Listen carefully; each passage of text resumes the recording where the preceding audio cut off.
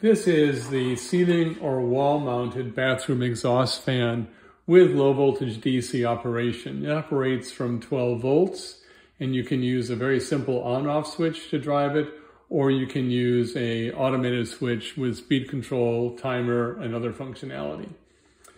In this example, we have mounted it in the wall and we're using the ATX LED wall switch to turn the fan on and off.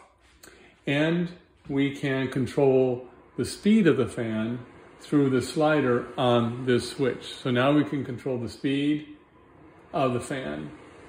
This fan is going to turn itself off automatically after 10 minutes, or we can turn it off by pressing the button and it'll turn off now.